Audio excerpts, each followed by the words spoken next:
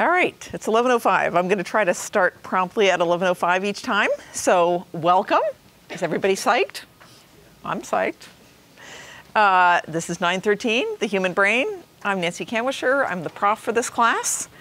Unless you were wondering, I have a brain, and there it is. That's me, with some bits colored in that you will learn about in this class. Okay. What I'm going to do today is I'm going to tell you a brief story for around 10 minutes.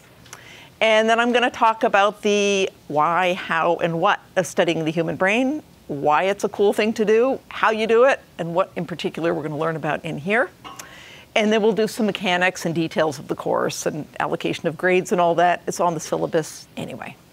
Cool? That's the agenda. All right, so let's start with that story. And for this, I'm going to sit up here. The story isn't that long, but it has a lot of interesting little weird bits, so I have cue cards to remind myself of all the bits I want to remember to say. You can put away your phones and your computers, and you don't need to take notes. This is just a story. It's going to foreshadow a lot of the themes in the course, but it's not stuff you're going to be tested on. Okay? So this is a true story, and I've changed only a few tiny little bits to protect the identity of the people involved, but otherwise it's an absolutely true story. It's a story about a scary medical situation that happened to a friend of mine a few years ago. But at the same time, it's a story about the nature of the human mind, about the organization of the human brain, and it's also a story about the ability or lack thereof to recover after brain damage. It's also, incidentally, a story about resilience, privilege, expertise, and all of those things that are characteristic of many people in Cambridge society. Not so relevant for the course, but all right, here goes. So a few years ago, a friend of mine was staying over at my house in Cambridge en route to a conference in a nearby state. And this guy, I'll call him Bob, was a close friend of mine. I'd known him for years and years. We talked regularly. We went on hiking trips together. We were pretty close. So he's en route to this conference. He's staying over at my house the night before. And the plan was for him to get up early the next morning and drive to the conference. So we hung out the night before and chatted. And the next morning, he's sleeping in the next room over from mine. And early in the morning, I hear some shuffling. I think, yep, okay, Bob is packing to leave, and thank God I don't need to get up. I'm only dimly awake, and so I'm not paying that much attention. Shuffle, shuffle, shuffle in the background. And then I hear a crash. And I think, what the hell is that? And I get up, and I go into the next room, and Bob is lying on the floor, not moving. I say, Bob, and there's no answer. And then I shout, Bob, and there's no answer. And then I dialed 911.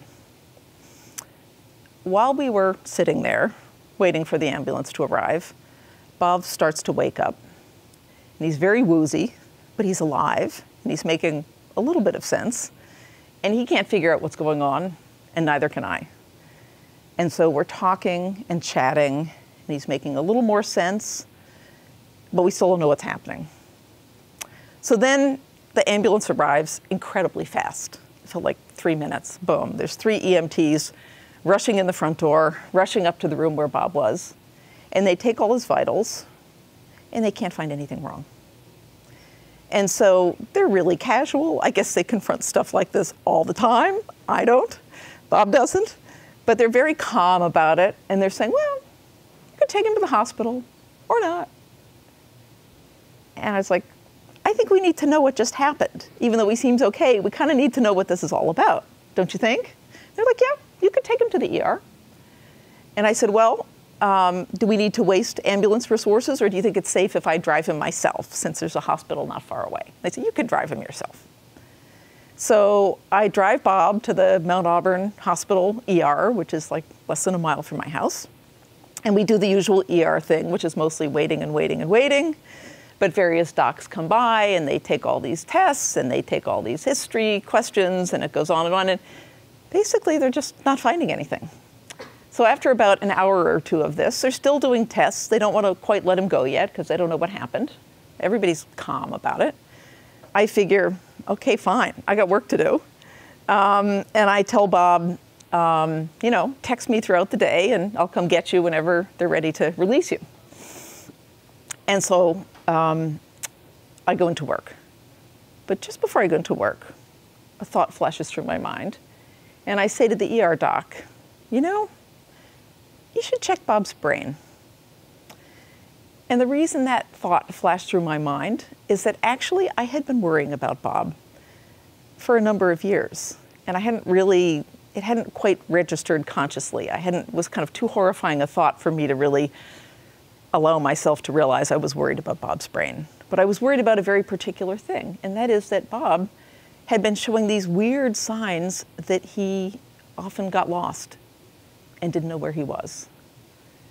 And on the one hand, this just didn't make any sense because he was fine in every other way, but it was really pretty striking.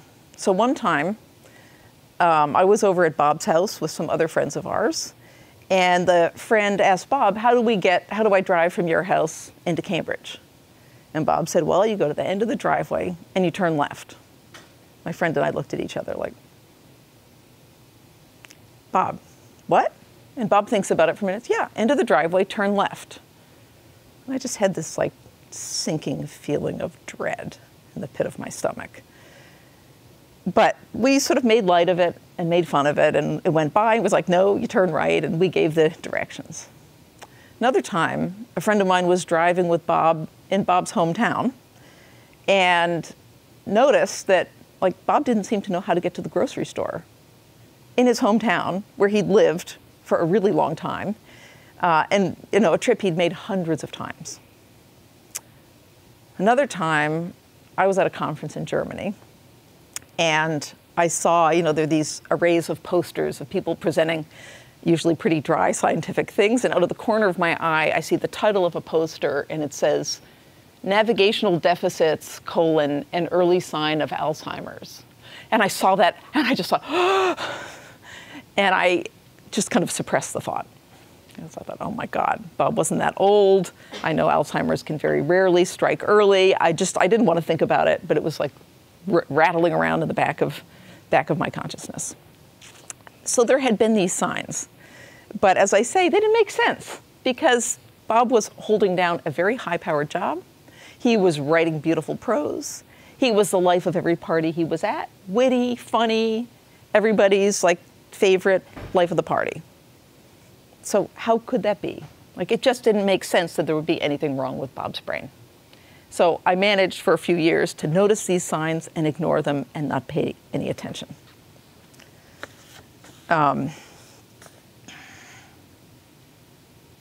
So the killer thing is, I should have known better. My research for the last 20 years has been on the very fact that there are different parts of the brain that do different things. And one of the corollaries of that is you can have a problem with one of those parts and the other parts can work just fine. And so I, if anyone, should have realized, yes, there's something really wrong with Bob's navigation abilities.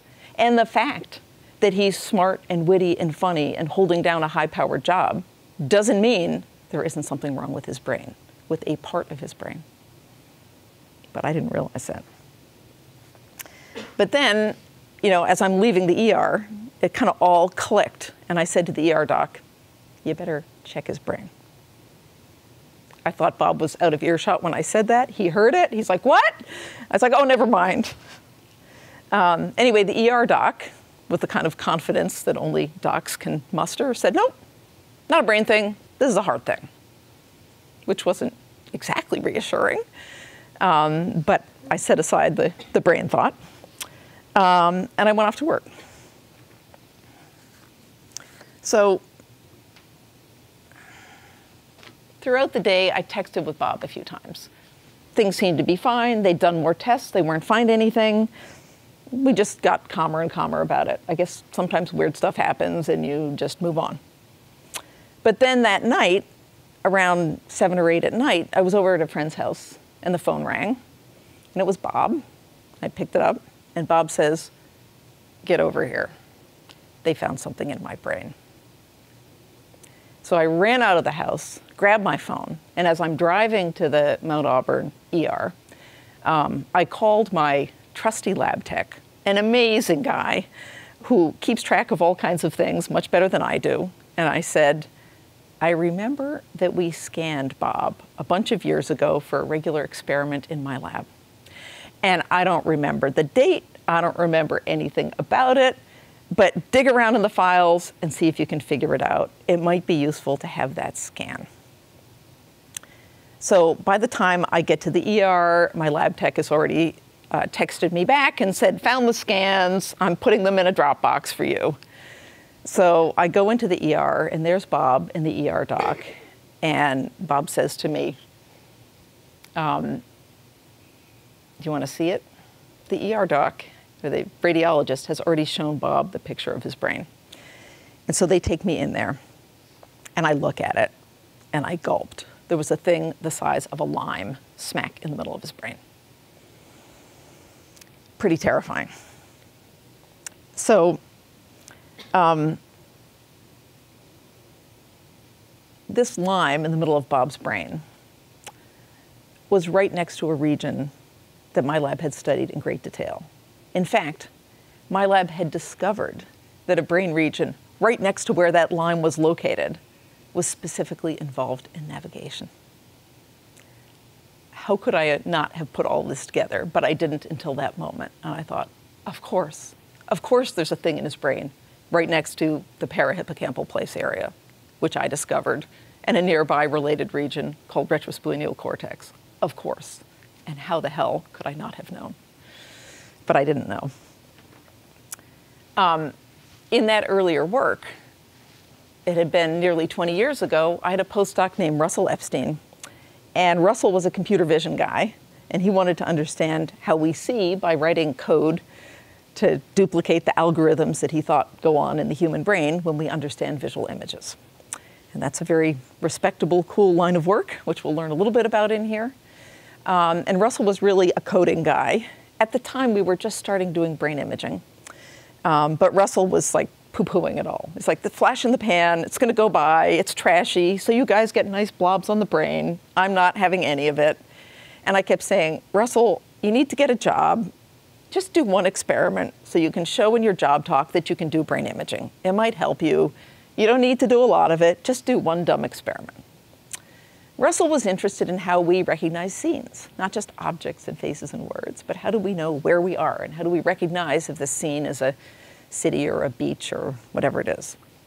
And I said, "Okay, Russell, we'll just scan people looking at pictures of scenes and looking at other kinds of pictures. And we'll just kind of see if there's any part of the brain that responds a lot to scenes." It really was not well thought out. This is not how you should do an experiment. It shouldn't be based on political calculations, lack of theory, any of the above. But the fact is, that's why we did that experiment. Russell needed to be able to show a brain image in his job talk. So we scanned some people looking at scenes. And the results knocked our socks off.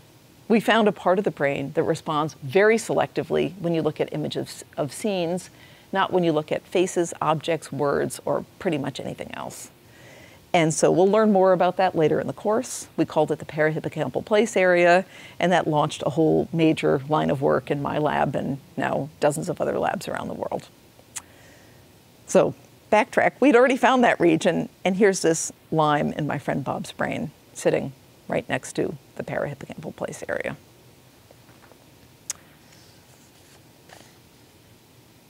Okay. So then I remembered, let's look at the scans from my lab from a few years ago in Bob's brain. And so I fiddled around and managed to download the files. And there it was. You could see that same blob. But in the scans from a few years before, it was much smaller. It was the size of a grape, right? And so that told us a bunch of things. Most importantly, it told us this thing is growing really slowly. And that was hugely important because brain tumors are very bad news, and they usually grow really fast. And the fact that it grew really slowly told us that this was not one of the kind of worst, most invasive, most horrible ones. It was clearly a problem. It was big, but at least it wasn't growing hugely fast. But how poignant that there it was in my own damn data, and I hadn't seen it in my friend's brain. Well, I'm not a radiologist. I'm a basic researcher, and I didn't look, and I didn't see it. So indeed, the next day, the docs told us that they thought this was meningioma, not cancer. Who knew that you could have tumors that weren't cancer, but you can. And they still need to come out if they're big enough, and that's very serious, but it's not as bad as having a cancer in your brain. So as we're collecting information, the next day I'm hanging out in the hospital room, and there was an amusing moment when one of the residents came by, and he's taking the history and asking all the basic questions. And I said kind of sheepishly, because you don't want to seem like you know more than the residents, and in fact, I didn't really know more, but I just thought I'd provide a little information. I said, you know, he's actually had symptoms for a bunch of years, and there's a region of the brain nearby that, you know, that I've actually studied a little bit. And the resident is like, we know who you are. So much for my, you know, trying to stay under the radar. That afternoon, I talked to a neurosurgeon friend of mine because I figured, okay, we need advice, we need help. And the neurosurgeon friend said, quote, it like got branded in my brain. She said, it is of paramount importance that you find the best neurosurgeon. It's the difference between whether Bob dies on the table or goes on to live a normal life. So this is the privileged part of the story. I'm not that well connected, but I'm a little bit connected, and I kind of dug around and did what I could, and we spent a couple of weeks, and we found the best neurosurgeon. And the night before the surgery, Bob is staying over at my house because the surgery was in a Boston hospital. And I thought, you know, I've been dancing around this for years, but now, like, it's all out in the open. We know there's a problem, and I'm going to test him. I'm going to find out what the hell's going on. This is, after all, one of the basic forms of data that we collect in my field. That is, testing people with problems in their brain to try to figure out what things they can do and what things they can't do. It's a way of figuring out what the basic components of the mind and brain are. It's actually the oldest, most venerable method in our field, and it's still a hugely important one. So I thought, what the hell? So I said, okay, Bob, draw me a sketch map of the floor plan of your house. And so Bob takes a few minutes and he draws this thing. And it was shocking. There weren't even, you know, the rooms in a kind of rectilinearly arranged house, they weren't even aligned. There was like a soup of lines. There was no organization from one room to the next. And Bob kind of realized this kind of isn't right, is it?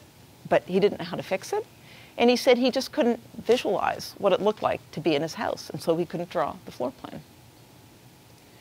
And I thought, okay, he hasn't been there in a couple of days. I gave him another piece of paper, and I said, okay, draw the floor plan of my house, where you are right now.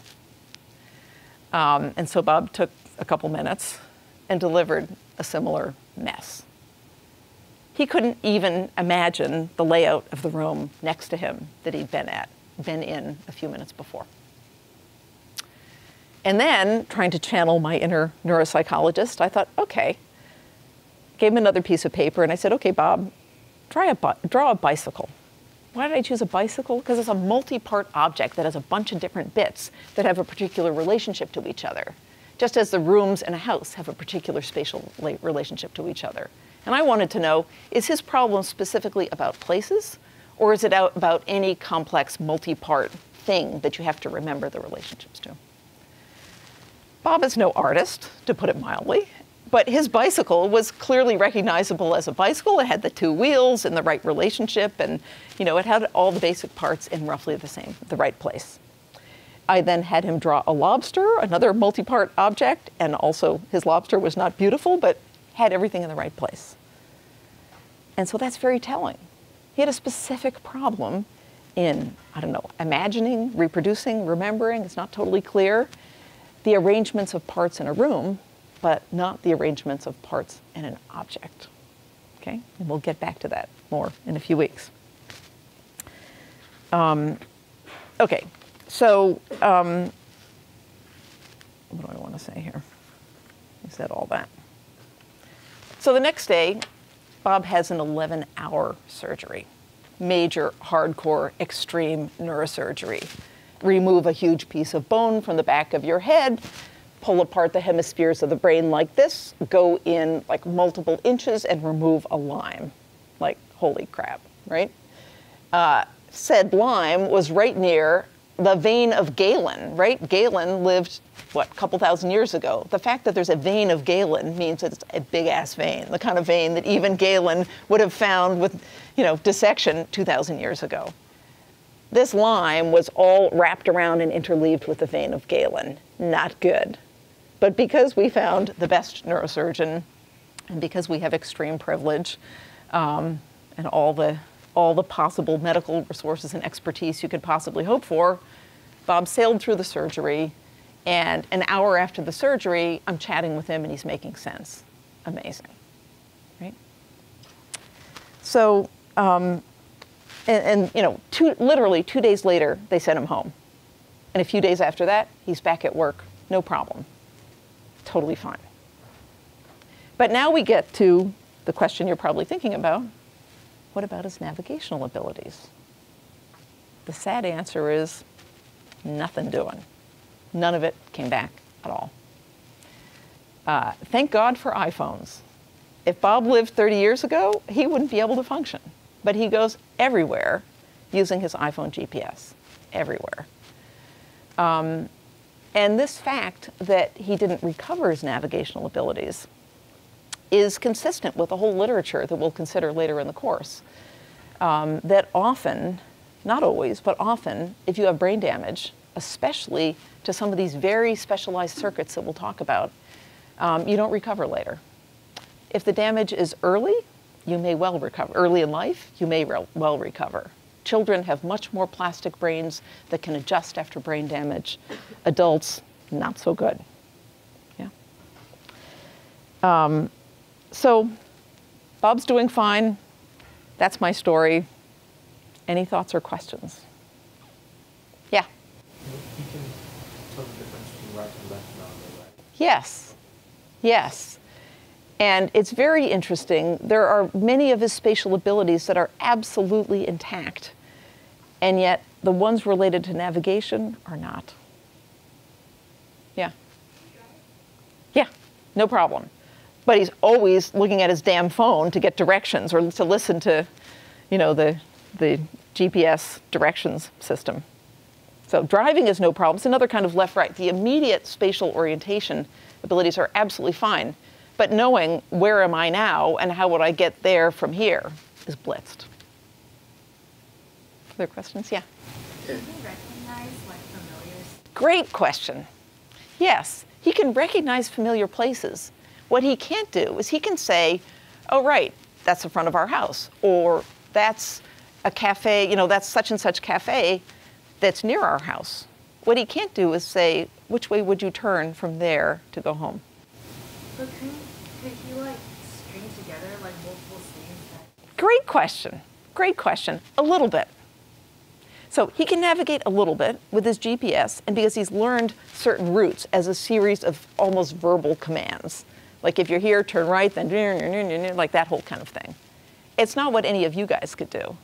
If you guys are driving around in Cambridge or walking around campus, remember when they blocked off this whole middle of campus a couple of years ago? It was so irritating. I would go there and it's like, oh God, they blocked it off. I can't get over to, lobby 7.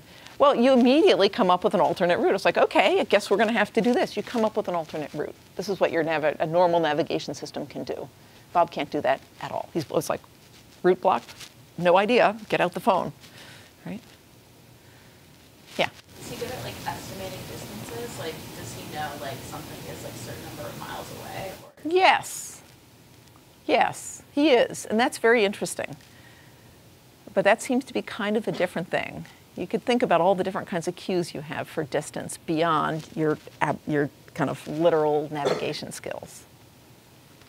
Yeah. Can he retrace his steps a couple of minutes after walking somewhere? A little bit. A couple minutes, yes. The next day, you know, I mean, it would be kind of like this thing. It's like, you know, I sort of vaguely remember that when I was here, I turned right, so I better do that again. Yeah, did you have a question? Related. Can you navigate within buildings? No, not very well. And this is a problem because iPhones don't usually, yeah. So new hotels, big problem. Finding the bathroom down the hall or the front door in a hotel, big problem. Yeah. I mean, you know, these are problems you can come up with workarounds, but it's not life-threatening, but it's extremely inconvenient. Yeah. So is it the case that those navigational skills that he developed like long time ago, those are stronger? So like he has a harder time developing, like, for example, you said new hotels are a problem, but if it's a place he's like more familiar with, like his home, is it easier for him to navigate? It's a great question, and you might think that the kind of navigational maps you laid down long ago would be intact. So is it just that you can't learn new ones? So it's a great question. The answer is kind of complicated in this case. For routes that he's memorized, there's a whole different system for knowing a route and really having an abstract knowledge of a place that enables you to devise a new route if something is blocked on that route, right? So for highly overlearned routes, he's okay. Like he remembers, like this you do, it's like a sequence, it's like a memorized motor sequence. You do A and then B and then C and then D. So he's okay with those with routes he learned long ago. But he is not good at coming up with a new route in a place that he learned long ago. All right, we'll take one last question. Yeah. Does he have conscious access to this knowledge that he can't use in things? And does he have conscious knowledge that this is, like, can he consciously specify that, oh, I'm having trouble doing this, or does he not do that? No, he knows. Well, he knows because, like, when he tries to figure out which way to head, he has no idea. So he's extremely aware of it and very articulate on precisely what happens. And so what he says is, like, if he's looking at a place, yeah, here's something he says. He's looking at a place, he knows where he is, because there's all kinds of other bits of information that tell you where you are, because you intended to go there, and the relevant things are happening and all that. So he knows where he is, and it looks familiar. If he tries to imagine what's behind him, he says that he, like, starts to get it, and it just kind of vaporizes. He just can't hang on to it. He can't kind of construct a stable mental image of nearby places. So I don't know exactly what that means, but he's very articulate and can report what happens, what he experiences when he tries to access this kind of information. So what you guys we'll go on, but what I want to say is what you guys just did is exactly what we do in my field.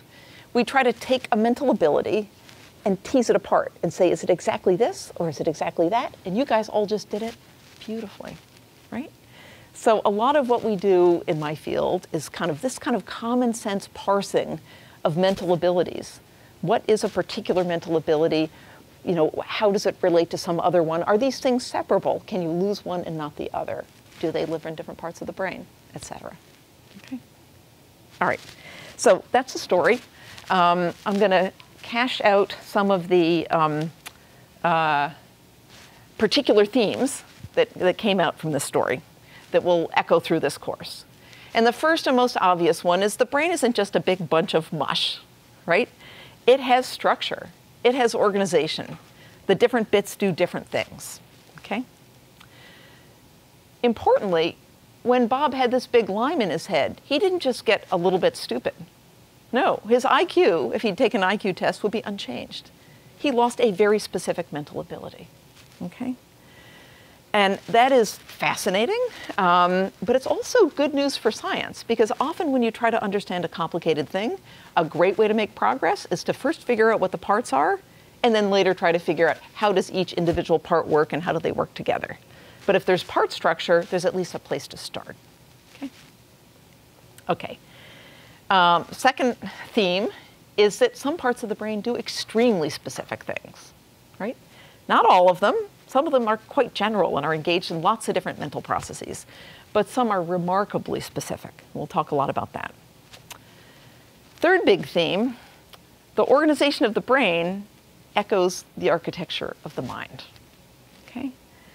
And I would say the fundamental pieces of the brain are telling us what are fundamental parts of the mind, And that's why I'm in this field. That's what I think is cool. You know, the brain is just like a bunch of cells. Like, it's a physical thing. Who cares about a physical thing?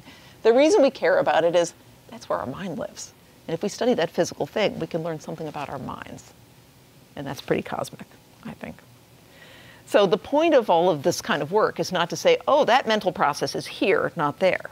Who cares? I don't really care. I mean, at some point you need to have a ballpark sense. You need to know to study the things. But the interesting question is not where these things are in the brain, but which mental processes have their own specialized machinery, and why those? Yeah. Another important theme, how do brains change, right? Bob didn't recover after his brain damage in that very particular mental function that he lost. If all of that had happened when he was 5 years old, he probably would have, right? So how do brains change over normal development? How do they change from learning and experience? How do they change after injury? And the final theme echoed in that story is there are lots and lots of different ways to study the brain, right? There are the simple behavioral observations. Bob can't navigate, but he can do everything else. Okay, that's really deep and informative. Low tech, but really powerful, right? The anatomical brain images that showed where the line was in Bob's brain, right? That gives you another kind of information, what's the physical structure of the brain. The functional images that we had done in my lab to discover the parahippocampal place area. And the studies of what mental abilities are preserved and which are lost in people who have alterations of their brain. Okay, so those are just a few of the kinds of methods in our field, each of which tells us about a different kind of thing about the brain. Okay, so those are the themes I was trying to get at here. So let's move on to the why, how, and what of exploring the brain. I'm going to assign the TAs to get me to shut up at let's see, we're supposed to end at 5 minutes before the end of class, is that right? Is that MIT tradition? Okay, so at, oh my, shockingly soon, 11:45, you're gonna, no. Oh great, thank you. Thank you. This is one of the many things TAs are for. They pick up the hundreds of typos and mindos and all of that. Excellent. I'm thinking, how the hell did I so mistime this? Thank you, Heather. Okay, good, we'll go on. Okay, why should we study the brain? First, most obvious reason, know thyself. Know what this thing is that's operating in our heads. This is who you are, right? Is your brain. There are lots of very fine and important organs in the body, but the brain is special, right? So, you know, a heart is important. You'd die without it. But it's the brain that's your identity, right? So there's a reason that surgeons do heart transplants. That makes sense. Something wrong with your heart, you need another heart, okay? But why don't they do brain transplants?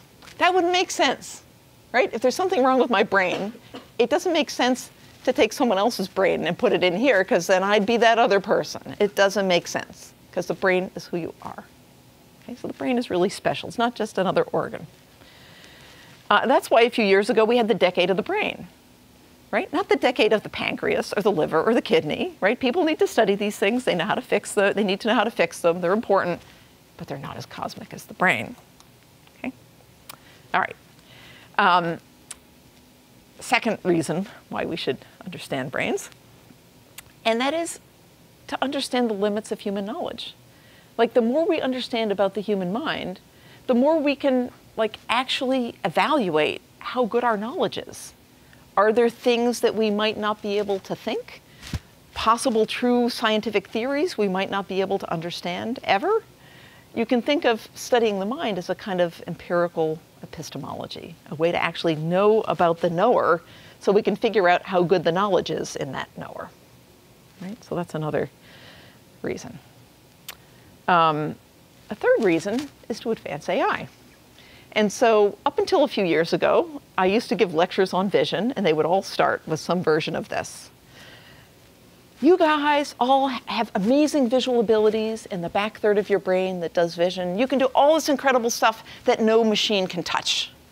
Hats off to you. You have an amazing visual system back here. And those guys in AI, it is mostly guys, gals, whatever, those people in AI, could only dream of coming up with algorithms as good as the one that's running in the back of your head. We can't quite start the lectures that way anymore. So if any of you have been living in a cave and not heard about deep nets, there's been a massive revolution. And all of a sudden, deep nets are doing things that are really close to human abilities, particularly in vision. So for example, in visual object recognition, machines were way far behind human vision until very recently, especially when this paper here came out, was published in 2012.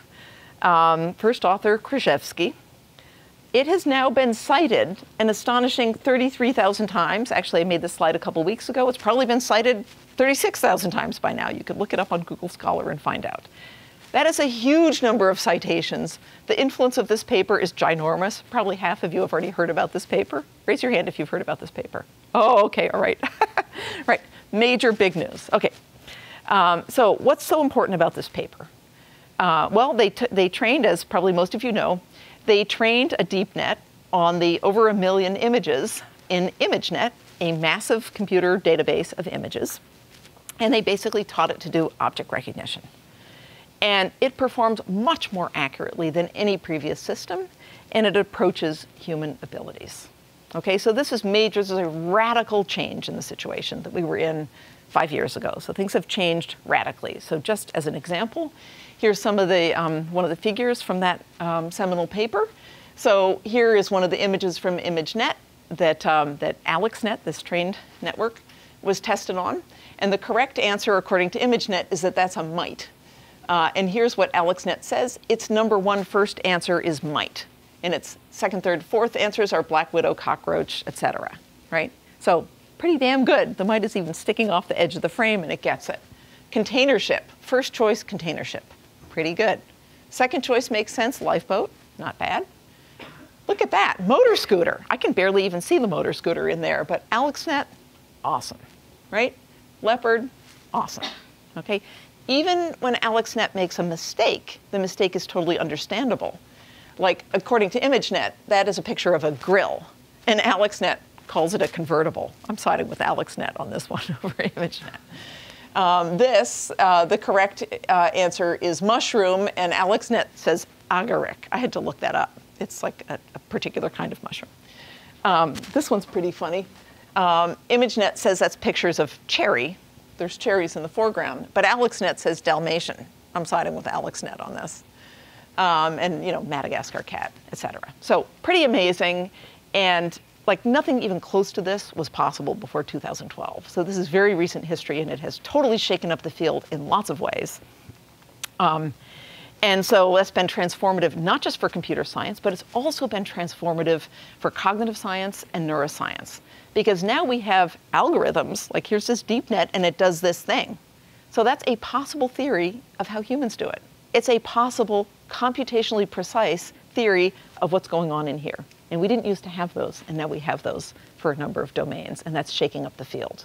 There will be a whole lecture on deep nets and how you can use them to think about minds and brains toward the end of the course, guest lecture by my postdoc, Katharina Dobbs, and we'll hear more about that. But let's first step back a second and say, okay, do they really perform as well as humans, even on just object recognition? Well, what if we tested it on images not in ImageNet? Like ImageNet is a pretty good test because these things, as you can see, are highly variable. They have backgrounds, they're complicated, they're real world images. But you know, they were photographs taken by people in a particular way with a particular goal. And most of the photographs you take, you throw out, they don't end up in ImageNet. Right? ImageNet is a weird little idiosyncratic subset of the kind of visual experience that we have. So would this really generalize? So it so happens that Boris Katz and Andrei Barbu across the street in CSAIL have been doing some very interesting studies. This stuff isn't published yet, but I got their permission to tell you about this cool stuff they're doing. And they're saying, hey, let's test AlexNet and other similar deep nets since then on a more realistic, harder version of object recognition that's more characteristic of what humans do. And so they're generating this huge data set of stimuli that they crowdsource. And so workers on Mechanical Turk go on there and create images for them. And so they get instructions like, you know, hold a object in this particular location or at this angle or move it here and like send us the images. So they are getting, I think, hundreds of thousands of images to test this on. And they're much more variable in the location of the object in the image and its orientation and so forth. So for example, you guys have no problem telling what that thing is, but it's a slightly atypical example. Likewise, what's the object on the floor there? You can tell what it is, but it's a slightly atypical example. And so what Boris and Andre are finding is that human performance is still pretty good on these images, but the deep nets are terrible at this stuff. Okay, so ResNet, one of the more recent ones, drops from 71% correct on ImageNet to around 25% correct on these images. And the other similar fancy, more recent networks do similarly badly. So on the one hand, AI, the deep nets, are awesome and transformative, no question about it. But on the other hand, despite all the hype, they're still not quite like human object recognition, right? They're a whole lot closer than they used to be, but they're not really there, okay? And more generally, what about harder problems like image understanding, not just labeling and classification, but understanding what's going on in an image, okay? So you guys have probably seen image captioning bots. There are lots of these around now. This kind of hit the scene in 2016 when Google AI came out with a captioning algorithm, and of course, right around the same time, Microsoft had a captioning algorithm, and let's see how they do. So this is an example. You give this algorithm this picture here, and it says, that's a dinosaur on top of a surfboard. That's pretty damn good, right? Like, okay, wow. Let's look more generally how well this thing works at other examples. Okay, it looks at this, and it says, that's a group of people on a field playing football. It's like, wow, okay. A snow-covered field, pretty good. Liu Xuan and Ding Ning posing for a picture. I don't know, but these things are very good at face recognition. That's probably exactly those two people, right? A car parked in a parking lot, pretty good. A large ship in the water, pretty good. A clock tower lit up at night, awesome, right? A vintage photo of a pond. Well, the vintage part, I don't know where the pond is. There's a little water in there. I don't know, not way off. A group of people that are standing in the grass near a bridge. Not really. There's grass. There's a bridge, sort of. There's people, but not really, right? A group of people standing on top of a boat. Definitely not. A building with a cake. What? A person holding a cell phone. Not. A group of stuffed animals. I love this one. A necklace made of bananas. Wow, we've really landed on Mars here. A sign sitting on the grass. Talk about missing the boat. Now look at this picture for a second. Just figure out what's going on here. Takes a couple seconds. Everyone got it? There's a lot going on here. Okay, so this algorithm says, I think it's a group of people standing next to a man in a suit and tie. And the algorithm is correct, but the algorithm has profoundly missed the boat, okay? So I'm channeling, actually I stole these slides from Josh Tenenbaum, but let me channel him for a moment and say what his big idea is, which I think is really important. And that is that both humans and deep nets are very good at pattern recognition, pattern classification. This is a cat or a dog or a car or a toaster, right? What they're not good at, what humans are good at, but the deep nets are not, is building models to understand the world.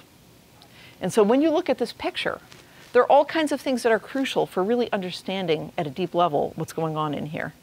We need to know why some people, what some people here know, but the guy on the scale does not know. Namely, even if you don't recognize that that's James Comey, I think it is, here's Obama with his foot on the scale. You need to know that people find it embarrassing if they weigh too much. You need to know that he can't see that Obama's doing it. You need to know that they can see it, even though he can't, and that's kind of the essence of humor. There's just a whole universe of rich structural information going in here that is part of what it means to understand this picture. And no deep net is even close to doing that kind of thing. Okay? So bottom line of all this is, or let me just go on more generally, AI systems can't navigate new situations, infer what others believe, use language to communicate, write poetry and music to express how they feel, or create math to build bridges, devices, and life-saving medicines. That's a quote from our leader, Jim DiCarlo, head of this department, published in Wired a year ago in a beautiful article on the limitations of deep nets. But more generally, the point is that yes, AI is taking a massive leap now when we're right in the middle of it, and it's super exciting, and it's helpful to neuroscience and cognitive science. But AI has a lot to learn from us too, right? A lot to learn from what's going on in here and how this thing works that those AI systems still can't touch. Okay, so all of that was my third reason for studying. We're still in the why are we studying the human brain? The fourth reason to study the human brain is the one most compelling to me, and that is that it is just simply the greatest intellectual quest of all time. We could fight about cosmology. I'm not going to fight with you about anything else. I don't think there's any contest. It's the greatest intellectual quest of all time. And that's why I'm in it, and that's why I hope it'll be fun for you. Okay, that was the why. How are we going to study the human brain? So here's this thing. How are we going to figure out how it works? It's kind of daunting. It's not totally obvious. The first thing to realize is that there are lots of levels of organization in this thing, and hence lots of ways of studying it. We could look at molecules and their interactions. Lots of people in this building do that. We could look at properties of individual neurons. We could look at circuits of neurons interacting with each other. We could look at entire brain regions and what their functions are. We could look at networks of multiple brain regions interacting with each other. And so all of those things are possible. But actually what we're going to do in the course is none of those things in particular. Instead, we're going to ask a somewhat different question. And that question is, how does the brain give rise to the mind? Okay, and to understand that question, we're going to do more at this level and less at the upper levels. Okay? So to answer this question, we need to start with the mind. We need to, if we're going to understand how does this thing produce a mind, we need to first figure out what is a mind. What do we know about minds? Okay? And so we need to start with the various mental functions that minds carry out. Things like perception, vision, hearing, aspects of cognition, like understanding language, thinking about people, thinking about things, etc. Okay? And so for each mental function, what we're going to do in here is start by trying to understand how it works in minds as well as we can, or like what it is that we're trying to understand that minds can do, what is computed and how, and then we're going to look at its brain basis and try to figure out what we can figure out about how that mental function is implemented in a brain. So the first question we'll ask for all of these domains is there specialized machinery to do that thing? And then we'll ask what information is represented in the relevant parts of the brain, and when is that information represented? Okay? And how? Okay, so how are we going to answer those questions? Well, there's lots and lots of methods in our field, okay? And so the first set of methods, if we want to understand minds, the first set of methods are the basic stuff of cognitive science. Psychophysics, that means showing people visual stimuli or playing them sounds and asking them what they see or hear. Nice and low tech, but lots has been learned from those methods. You collect reaction time and accuracy, and it's amazing how much you can learn from these methods that have been around for 100 years or more. Perceptual illusions are similarly very informative about how minds work. Now let me say an important thing that arises here. Last year was the first time I taught this course, and I would say it went so-so. I'm aiming for it to be much better this year. And one of the ways I'm trying to do that is to be responsive to the student evals I got last year, which were not fabulous across the board, hurt my feelings badly. But once I got over myself, I decided to just listen to them and try to fix it. And one way to fix it is to be honest with you today about what this course is going to cover. So in my evals, student 50458, bless them, offered this comment. This class was not sold in the correct way. It should not be called the human brain because it was basically just a cognitive science, not a brain class. I expected to learn very different material. So I don't know who the student is. I wish I could apologize to them, but I will say to you, Sorry, student 50458. Sorry I didn't make that clear. The fundamental reason the brain is cool is that it gives rise to the mind. And that means that studying, the biological properties of the brain without considering the mental functions it implements, it would be kind of like trying to study the physical properties of a book without considering the meaning of its text. So we're going to spend a lot of time doing cognitive science in here. And if you had a different impression, sorry about that, but that's what we're doing here. Okay? All right. So how are we going to answer this? So lots of cognitive science. So how are we going to look at the brain basis? Well, we're going to look at neuropsychology patients, people like Bob who have damage to the brain and what functions get preserved and lost. We'll look at a lot of studies with functional MRI, neurophysiology, where you can record from individual neurons in animal brains, and in rare cases, even in human brains, under clinical situations where they need to have electrodes in their brain anyway for neurosurgery. We'll look at EEG recorded from electrodes on the scalp, and MEG recording from magnetic fields from squids placed next to the scalp. We'll look at connectivity measures with a method called diffusion tractography, et cetera. So lots of methods. And so which mental functions will we cover? Well, to tell you about that, I need to tell you about the huge progress that has happened in our field in the last 20 years. Okay? All of this is quite recent. And so let's back up to 1990. Here is approximately what we knew about the organization of the human brain in 1990. The black ovals are the bits that are primary sensory and motor regions that had been known for a long time, even by 1990. And the colored bits are the bits where we had some idea that face recognition might go on somewhere in the back end of the bottom of the right hemisphere because of people who had damage back there and lost their face recognition ability. Sometimes preserving their ability to visually recognize words and faces, words and scenes and objects, only losing their ability to recognize faces. Okay? The language regions we had known about for nearly 200 years from Broca and Wernicke and others who had studied patients with damage in those regions and noted that they had problems with language function. And similarly, many people had reported that if you have damage up here in the parietal lobes, you sometimes lose your ability to direct your attention to different places in the visual scene. So that was approximately what was known in 1990. And here's what we know now. We now know, thanks largely to functional MRI, that for dozens of regions in the brain, in every one of you, we have a pretty good idea of the function of that region. This is major progress, right? This is a kind of rough sketch of the organization of the human mind and brain that we have now that we didn't have 20 years ago. And that's awesome. And so that has made possible a lot of progress building with other methods. And so what we'll study in this course is we'll focus on those mental functions where the brain bases are best understood. Okay? And that will include things like the visual perception of color, shape, and motion, visual recognition of faces, places, bodies, and words, and scenes. Didn't make it on the slide. Oh, yes, it did. Perceiving scenes and navigating. Understanding numbers. Yes, there's a whole lot about the brain basis of understanding numbers. Perceiving speech and perceiving music. Understanding language. Understanding other people and their minds. Okay? So those are the kinds of topics where there's been a lot of progress recently in understanding the brain basis of those mental functions. And so those are the ones we'll focus on. And that means there's going to be a lot on perception, high-level vision, and high-level audition.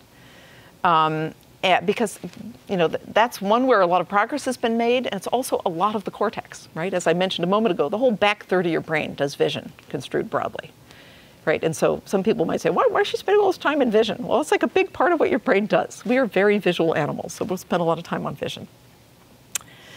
Okay, and so for each of these functions, we will ask, to what extent is this mental function implemented in its own specialized brain machinery? Are there multiple different brain regions that carry out that function? What does each one do? Is there a division of labor between those different regions? How does that system arise in development? How does it have homologs in other species? Are these things uniquely human, or which of them are? And also, along the way, other side cool questions that will come up. What, if anything, is special about the human brain? How come we are taking over and largely destroying the planet, and other species are not, right? Besides destroying the planet, we're doing some other cool things, like inventing science and engineering and medicine and architecture and poetry and literature and all these other, and music, all these other awesome things that other species aren't doing. How come our brains are doing that and other species aren't? Where does knowledge come from? You guys know all this stuff. How much of that stuff was wired in at birth, and how much of it did you get from experience? How much can our minds and brains change over time? Can we go study a new thing and get a whole new brain region for that thing? Can we change the basic structure just by training or after brain damage? Can we think without language, right? How many of you have wondered about that question? Yeah, really basic question. Anya's answering it. Anya and some others, but Anya's doing a lot to answer that question. There are actually empirical answers to these long-standing deep questions that everyone wonders about. That's pretty cool. Somebody back there asked a while ago about awareness. Can we think, perceive, understand without awareness? How much can go on, like in the basement of the brain, when we don't even know what's going on down there? We'll consider all of these other cool questions. Okay, there's a bunch of things we won't cover in this course for various reasons that could have been in here and just aren't. There's only so much time. Motor control, it's really important to know how you do things like pick up objects and plan actions, and we're just not covering that. Something had to go. Subcortical function, this is a very corticocentric course. Most of the course will deal with the cortex. That's where most of conscious thinking and reasoning and cognition happens. There's a lot of good stuff down in the basement of the brain, and it's going to get pretty short shrift. Okay? Not for any good reason, just what it is. Decision-making, important field, not getting much coverage in here. Importantly, circuit-level mechanisms, explanations of cognition.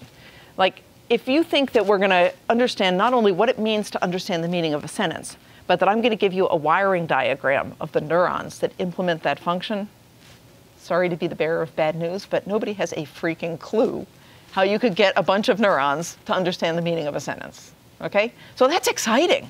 That means there's a field for you guys to waltz into, and probably in your lifetimes, people will start to crack these things, right? But, you know, just to know what we're headed into, rarely, for almost no high-level mental functions, do we have anything like a wiring diagram level understanding of any perceptual or cognitive function, okay? So that's not in the cards for this course because it doesn't exist in the field. Okay, for that kind of thing, there are cases where you can make progress. You can understand, say, fear conditioning in a mouse. Like those circuits are being like cracked wide open by people in this building, people all around the world with spectacular precision. They know the specific classes of neurons, their connectivity, they know every damn thing about them. But it's like, you know, how does a mouse learn that this thing is to be afraid of this thing? Okay, that's important, but, you know, for more complex aspects of cognition in humans, we can't usually have that kind of circuit level understanding. Lots of other things that will get short shrift. Memory, not for any good reason. I mean, there's a lot of coverage of memory in 900 and 901, and it's just somehow I have a blind spot for understanding, for knowing how to talk interestingly about memory. So I'm not going to give you a boring lecture on memory. Instead, I'm not going to give you any lecture on memory until I learn how to talk about it interestingly. Reinforcement learning and reward systems, I'm going to try to pull some of that in, but it's not going to be a major focus, even though it's a really important part of cognition. Attention, there might be some at the end. Okay. Okay, how many of you have taken 900? Okay, looks like a little over a half. Okay, how many have taken 901? Yeah, a little over half. Okay, good. So if you have, great, good for you. This course is designed as a tier 2 course for people who have taken 900 or 901. If you haven't, you're probably okay, but you might need to do a little extra work. And so I've already posted online and in the syllabus information about actually a lecture I gave a year ago on some of the background stuff that is no longer taught in this course. People hated it when I taught them stuff they'd already encountered before, so I'm trying to minimize that. And so that's a backup for those of you who haven't taken these courses. If you're worried about this, chat with me afterwards. I think it will be okay. Just count on doing a little bit of extra work, not much. Okay, for those of us who have taken it, there's going to be a little bit of overlap. It's simply impossible to have zero overlap. I mean, what does John Gabrielli in 900 and Mark Baer in 901 do? They survey the whole broad field, and they pick the coolest stuff out of every little bit, and they teach it to you exactly as they should. But that means that when I come along and try to say, I'm going to do a more intensive coverage of the coolest things, there's going to be a teeny bit of overlap. But I'll try to not make it too much, okay? Just because the coolest stuff is the coolest stuff, right? Okay. Also, the spin and the goals of this course are quite different from both 900 and 901. You will have to memorize a few things, but not much. My real goal in this course is to have you understand things, not memorize a sea of disjointed facts, okay? So a little more on the goals. Really what I want you to get out of this course is to appreciate the big questions in the field and what is at stake theoretically in each, okay? I want you to understand the methods in human cognitive neuroscience, what each one can tell you, what it can't, how different combinations of methods can work synergistically and complementarily to answer different facets of a question. I do want you to gain some actual knowledge about some of the domains of cognition where we've learned a bunch, both at the cognitive level and the brain level. Things like face recognition, navigation, language understanding, music, stuff like that. Crucially, I want you guys to be able to read current papers in the field. So if you look in the syllabus, the first few papers are like 20 years old, but it's going to accelerate quickly, and you'll be reading papers. I'm trying to choose mostly papers published in the last year or two. Okay? I'm trying to take you straight to the cutting edge of the field. Okay? Yeah?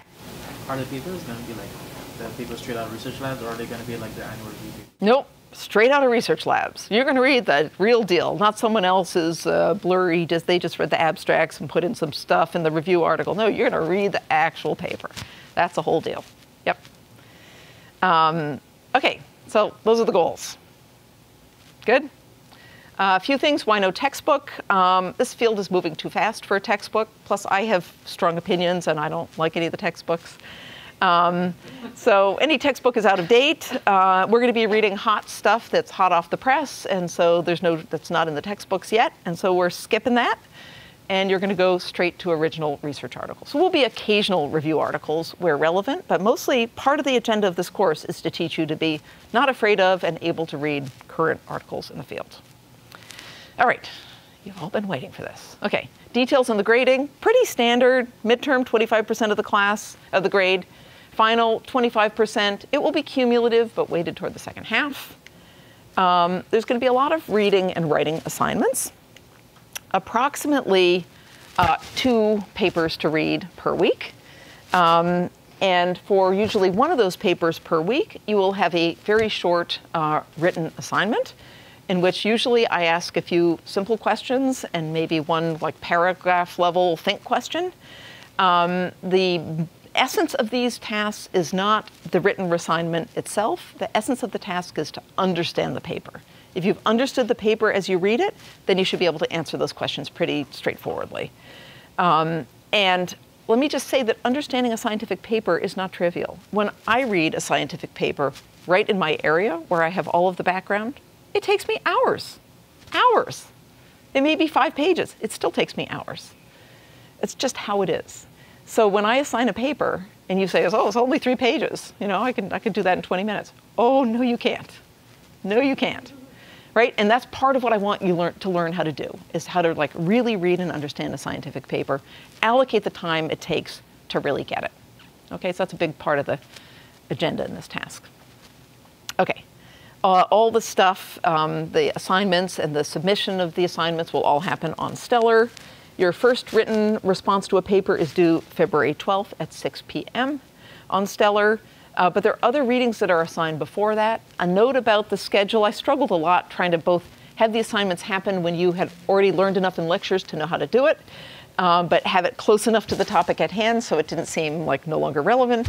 It's hard to do both of those things. So the compromise is all of the assignments are due at 6 p.m. the night before the class in which they're assigned. And so if you see that it's assigned, you know, on the 13th, if it's listed on the lecture for the 13th, check carefully. It's probably due the night of the, I'm getting this wrong, the 12th, the night before. And that's so that we and the TAs can look at it, figure out what you understood, what you didn't, and how to incorporate and explain whatever you didn't get in the next lecture. Okay? All right, quizzes. I haven't done this before. New thing I'm going to try. There are going to be about 8 of these. They're going to be very brief. They're going to happen at the end of class, in class, and you will do them on your computer or your iPhone using Google Forms. If anybody doesn't have a computer or an iPhone, they can bring to class the days of those quizzes. Let us know after class, and we'll come up with a solution. Okay? And the idea of these is not to fish out an obscure fact that was in one of the reading assignments and, ding you on it. Like, I'm not interested in that. The goal of this is just to keep you up to date, keep you doing the readings, keep you up with the material. And if you basically are understanding what you're reading and understanding the lecture material, maybe you glance at it briefly before, you should do fine on the quizzes. They're just kind of reality checks, right, for us to know what people are getting and not. Okay? Okay, first quiz is February 20th, blah, blah.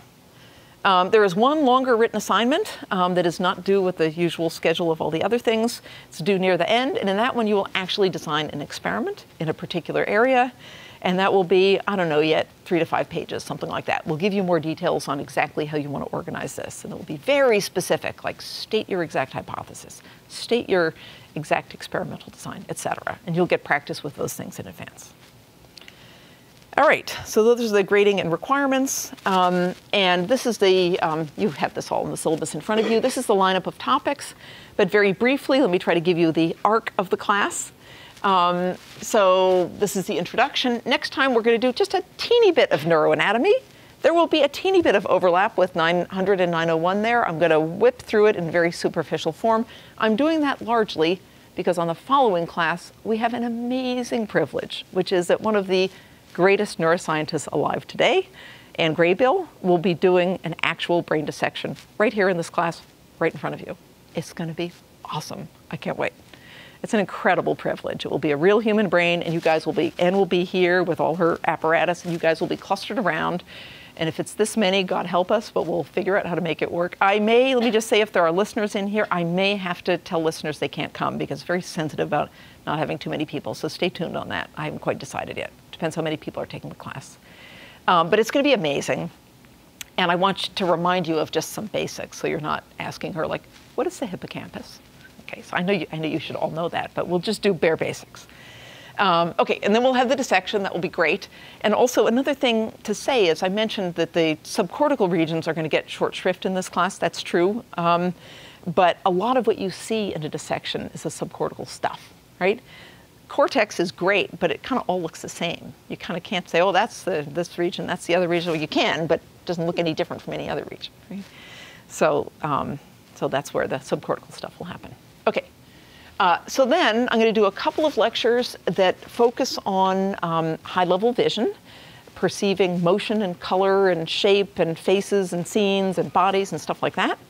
And we will use those both to teach you that content and also to teach you the, vast array of methods in this field. Okay. We will then have a lecture on the kind of debates about the organization of visual cortex in humans. I have a particular view. I'm very fond of views that some patches of cortex are very, very functionally specific.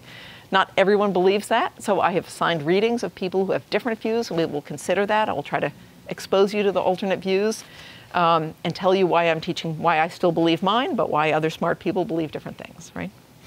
Okay. We will then move up the system from perception, and we will spend 2 meetings talking about scene perception and navigation.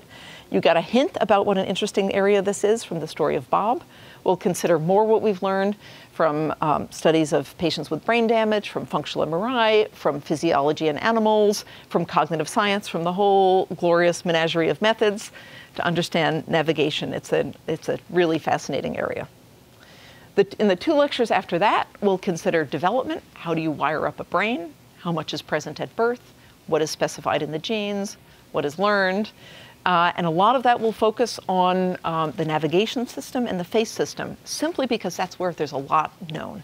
right? We'll consider some other things, but those are two areas where there's super exciting work from just the last 3 or 4 years, and so that's what we'll focus on there. I'm then going to do a lecture on brains in blind people. How are they different? How are they the same? What does that tell us? And then you have the midterm. Then we're going to move on and consider number. How do you instantly know that that's 3 fingers and that's 2 without having to do anything all that complicated?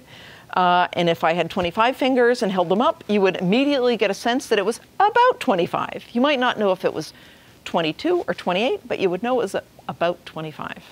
And there are particular brain regions that compute that for you, and we will consider all of that. And there's a very rich array of information from studies of infant cognition, from animal behavior, from brain imaging, from brain damage, from single unit physiology, and from computation, all of which inform our understanding of number. Those are my favorite lectures, where we can take one domain of cognition and inform it with all of the methods, and number is a really great example.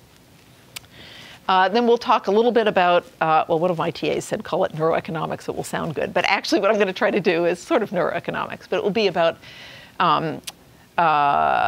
pleasure and pain and reward and how we think about those things, okay? And then, that's down to April 3rd, just as a side note, all of these things are things that are pretty similar between humans and at least primates, and some of them are shared with rodents, okay? And most of the things after that are things that are really uniquely human. Okay, so we'll be really moving away with less available animal literature to inform the stuff we're looking at, because animals can't do these things. And so necessarily far from the details of individual neurons and circuits, but there's still lots cool that can be said about how you understand speech, how you appreciate music. There will be a guest lecture, just for fun, on brain-machine interface by Michael Cohen, who's working in my lab now and who has a great lecture on this topic. Then we'll spend a couple lectures on language, how you understand and produce language, and what the relevant brain regions are, what we know about it from cognition and lots of other methods, and what the relationship is between language and thought. Then we'll think about how we think about other people. This is called theory of mind, how I can look out at this lecture and try to evaluate from your facial expression. Are they bored, sleepy, overworked, fascinated, excited, all of this kind of stuff that all of us do moment to moment in any conversation, and that, yes, lecturers are doing all the time. Even if I know that you guys have too much work and that's why you're sleepy and I shouldn't take it personally. I'm still noticing. Anyway, then we'll go on and consider brain networks. Right? So of course, brain function doesn't happen in just a single region, even if we spend a lot of time studying individual regions. There's considerable work trying to figure out which sets of regions work together and how could we discover that, and what are those broader networks of brain regions. And then on May 6th, you will have turned in your longer written assignment designing your own experiment, and then on May 6th, we will work together in groups to refine those experiments and really hash out the details so you actually know how to design an experiment.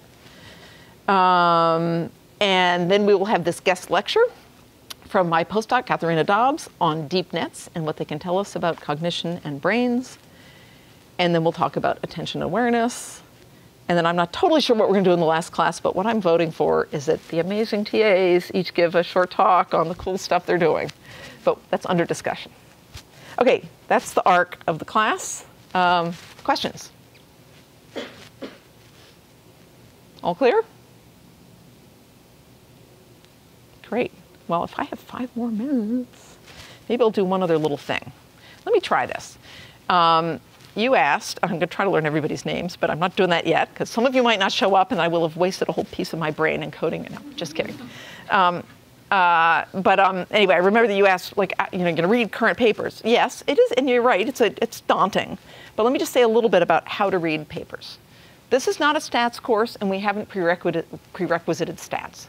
Neither is it a course on the physics of MRI. So there will be parts of every MRI paper that have a lot of gobbledygook. We scanned with this scanning procedure, right? We use this kind of scanner and this kind of blah, blah, blah. Lots of gobbledygook. You guys don't need to worry about that. About the stats, it's kind of a judgment call. Everyone in here should have an idea of what a P level means. and I hope a sense of what a t-test is and an ANOVA. If you don't, I should probably tell you that offline, because that's pretty basic. But and what a correlation is. Beyond that, just use your intuitions about those things. And this is not a course about understanding the details of the stats in each experiment. There just isn't room to cover all that in the substance of the studies as well. So when you read a paper, for example, here's a paper, a very old paper. You come across this, and it's like, OK, here are all these words. Like, it goes on for 20 pages, and like, how do you even dig in? Well, the way to dig in is to start by saying, what question is being asked in this paper? If the paper is well written, you'll be able to find that in the abstract. Blah, blah, blah, to study the effect of face inversion on the human fusiform face area. OK, we'll talk about that more later. But if you fish through the abstract, you should be able to find what question's being asked, and it's the first thing you should figure out about a paper. OK? You don't necessarily read a paper, start to beginning through the end. I think it's better to start with this list of questions in your head and look for the answers to those questions, right? Second question, what did they find? If the abstract is well written, you can find that in the abstract as well. Signal intensity from the fusiform face area was reduced when grayscale faces were presented upside down. OK, kind of boring, but there it is. That's the finding of this paper. OK. What is the interpretation? Like, in other words, who cares? Like, why? Who cares about this? OK. If you look in here in the abstract, FFA responds to faces per se, rather than to the low-level features present in faces. OK, we'll talk more about what that means. You guys have an assignment about that, probably several assignments about that kind of question. OK. Next question you want to ask yourself is, what is the design of this experiment? Often for this, you have to go beyond the abstract. And I should say, for even these earlier questions, sometimes you won't find them in the abstract. That just means the abstract is not well written. But that exists. OK, to get the design, like what exactly did they do? Usually you have to fit in, what exactly was done and how were the data analyzed. You need to fish farther. You need to fish around other parts of the paper. And of course, all of those questions, OK, so I just said, OK, what question? And I circled this part. But there are many levels to what question. So you can get more on, why is that inverted question important? You look through, usually in the introduction to the paper. Does the FFA respond to faces per se, or to a confounding visual feature which tends to be present in faces? Second, is it true that inverted faces cannot engage face-specific mechanisms? Blah, blah, blah. So that gives you a little more background on what the question is, right? There are different levels and depths, OK? So these are all things you want to be looking for when you read a paper. What exactly was done? We measured MRI responses in the FFA to upright and inverted faces, right? I don't expect you to understand all this. These are just giving you schematically how you proceed when you're reading a paper, OK? More on the interpretation, or who cares, right? This result would show that face-specific mechanisms are engaged only or predominantly by upright faces, blah, blah, blah, right? You can fish through for those things. Point is to have those questions in your head when you read a paper, OK? It's much more easy and engaging to read something if you have an agenda when you read it. And so your agenda in reading scientific papers is to answer those questions for yourself, right? More stuff, what was the design and logic? Often that's deep in the methods. You have to fish around and find it. There will be some set of conditions and designs. We'll talk more about all this kind of stuff. What exactly was done, blah, blah, more details. OK. And this is my example of the kind of gobbledygook that you can ignore, OK? So subjects were scanned on a 1.5T scanner, and there are all these, like this, here's the example of said gobbledygook. You can ignore this in this class, right? Every method will have different kinds of gobbledygook. This is MRI gobbledygook. You can ignore it, OK? It matters a lot, but not here. OK. What else? How are the data analyzed? If you look in the, sometimes there's a data analysis section or a results section or a method section that will tell you. You can find that, figure it out. OK.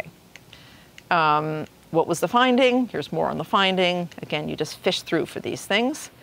So the point is just, when you're reading a paper, it's not necessarily, what I do is I read the title, I read the abstract, and then I start answering those questions for myself. And sometimes at that point, I'm skipping to figures, I'm skipping to methods. Any of that is fine, OK? So don't feel like you need to understand each word, especially deep in the methods. I don't know, was that helpful at all? we'll try it, and you guys will give me feedback. And if it works, great. And if not, we'll do more on how to read papers. All right. It's 12:25. See you on Monday.